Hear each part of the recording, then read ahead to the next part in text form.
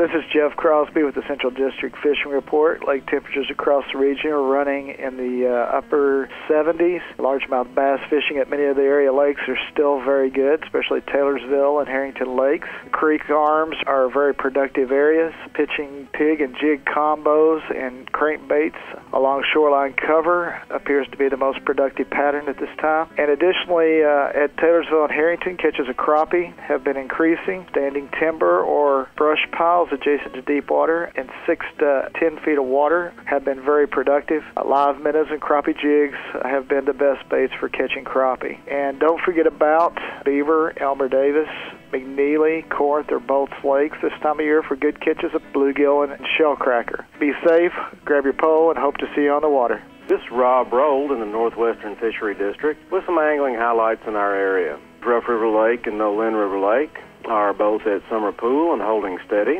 Anglers are still picking up a few crappie by fishing some of the deeper brush piles, catching them on both jigs and minnows. Catfish are also still active at both reservoirs. Bass fishing activity at both reservoirs has been fairly slow of late. At Lake Malone, anglers have been catching several crappie of late, fishing some of the deeper brush piles there, somewhere around the 8 to 10 or 12 foot depth range, and they're catching them on both jigs or minnows. A few bass are also still being caught at Lake Malone, mainly by fishing some of the topwater or soft plastic baits around and along the shoreline vegetation, especially at night. As always, be careful on the water. Good luck.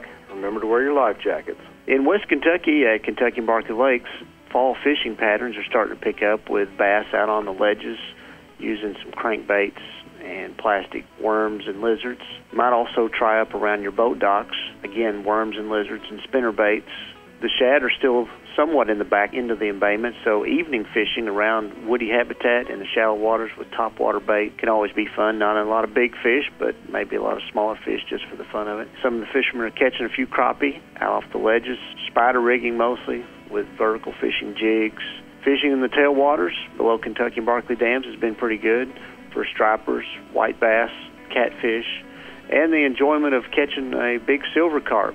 Most of the time they just foul hook, but worth trying. So this is Paul Royster, and hope you find a good day to go fishing.